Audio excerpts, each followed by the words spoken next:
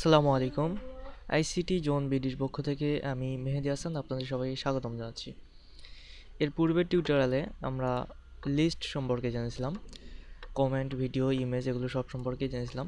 তো আজকে জানবো আমরা টেবিল সম্পর্কে, অর্থাৎ টেবিল কিভাবে তৈরি করতে হয় সেটাই জানবো। তার জন্য আমরা যেই এইচটিএমএল ফাইল, যে এইচটিএমএল ফোল্ডার আমাদের আছে তার মধ্যে আর একটা ফাইল নেব এইচটিএমএল। তো এটাকে Ctrl+Alt+S দিয়ে সেভ করে নেই। আমাদের যেই HTML ফোল্ডার তার মধ্যে Table.html সেভ করলাম এবং এখানে HTML এর যে বেসিক স্ট্রাকচারটা সেইটা, তারপর এখানে একটা টাইটেল দেওয়া যায় HTML টেবিল, অ্যান্ড আমরা এখন টেবিল ট্যাগটা সম্পর্কে জানবো। তো টেবিল নেওয়ার জন্য আমি একটা উদাহরণ দেখাই W3 স্কুলস থেকে। এইখানে দেখুন, এটা একটা টেবিল, এটা পুরোটাই করা হয়েছে শুধুমাত্র HTML ট্যাগ দিয়ে, এখানে কোনো CSS প্রয়োগ করা হয়নি। তো আমরা এরকমই একটা টেবিল তৈরি করব। তো তার জন্য প্রথমেই টেবিল নামে একটা ট্যাগ নিতে হবে, ঠিক এইভাবে টেবিল ট্যাগের শুরু এবং শেষ, এবং এর মধ্যে আমরা টেবিলটা নেব। তো টেবিলগুলো প্রত্যেকটা আসবে একটা রো আর কলাম হিসেবে, অর্থাৎ টেবিলের কলাম এবং রো হিসেবে। তো প্রথমে আসবে টেবিল রো, এবং এই রোর মধ্যে প্রত্যেকটা আসবে হচ্ছে টেবিল ডাটা, অর্থাৎ টেবিল রো এবং রোর মধ্যে প্রত্যেকটা কলামে টেবিল ডাটা থাকবে। তো এটা কিভাবে দিব?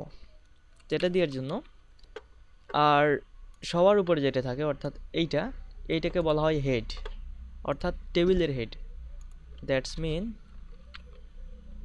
Table head. আমরা যেমন লিস্টের জন্য আনঅর্ডার লিস্ট এবং লিস্ট আইটেম করেছিলাম, ঠিক সেইভাবে এখানে কয়েকটা জিনিস লক্ষ্য রাখতে হবে। একটা হচ্ছে টেবিল হেড, টেবিলের কি হেড দিব সেইটা, তারপর টেবিলের প্রত্যেকটা রো এবং রোর মধ্যে প্রত্যেকটা ডাটা যেগুলো কলাম আকারে আসবে। তো প্রথমে টেবিল ট্যাগ নিলাম, এর মধ্যে প্রত্যেকটা ডাটা রো এর ভিতরে থাকবে।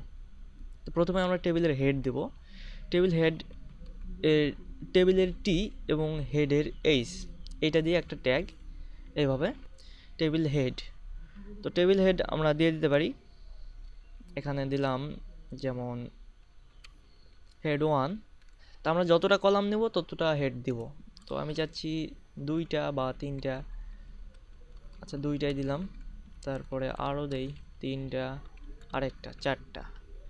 আমরা নিলাম 4টা টেবিল হেড, অর্থাৎ 4টা কলাম হয়ে গেছে।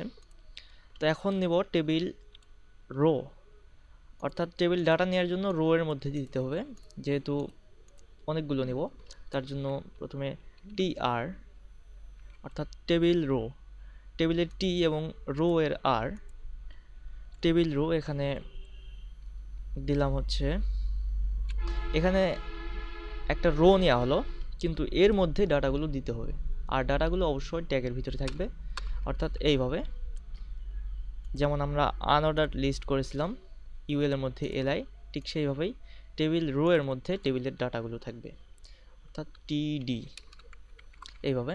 তো এর মধ্যে টেবিলের ডাটাগুলো হচ্ছে ডাটা 1, তারপরে ডাটা 2, আমরা যতটা টেবিলের হেড দিয়েছি ঠিক ততটাই দিব এখানে টেবিল ডাটাগুলো 3 এবং 4। এখন যদি সেভ করি এবং আমাদের যেই HTML ফোল্ডার তার মধ্যে table.html এটাকে ডাবল ক্লিক করে ওপেন করলাম, এটা ব্রাউজারে ওপেন হয়ে গেছে।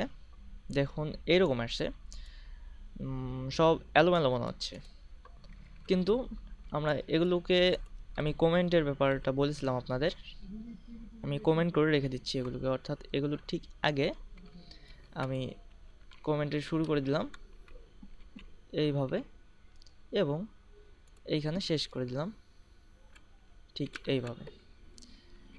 সেভ করলাম এবং আরও একবার রিলোড, তাহলে ওগুলো চলে গেল, এখানে থাকলো এগুলো, অর্থাৎ এরকম করে দেখতে পাচ্ছেন যে একটা কলাম হয়ে গেছে, 4টা কলাম হয়েছে। আমরা যদি 3টা করে দিতাম, যেমন এখানে একটা কেটে দিলাম, এখানে একটা কেটে দিলাম, সেভ করলাম এবং রিলোড, তাহলে দেখছেন 3টে আসতেছে, অর্থাৎ হেড 1 অর্থাৎ ওই হেডের একটা কলাম আকারে চলে আসছে সবগুলোই। হেড 1 এবং ডাটা 1 তার নিচে চলে আসছে, অর্থাৎ টেবিল হেড এবং টেবিল ডাটাগুলো টেবিল হেডের ঠিক নিচেই চলে আসছে। অর্থাৎ আবার যদি একটা কলাম রো নিতে চান তাহলে ঠিক একইভাবে আবার টেবিল রো নিতে হবে এবং এর মধ্যে আপনাদের টেবিলের ডাটাগুলো দিয়ে দিতে হবে। যেমন টিডি, এর মধ্যে ডাটা 4, তারপরে 5 এবং 6। এখন যদি সেভ করি এবং আবার রিলোড দিলাম তাহলে দেখতেছেন ওর নিচেই আবার চলে আসতেছে, অর্থাৎ ডাটা 1 2 3 তারপরে 4 5 6 এইভাবে।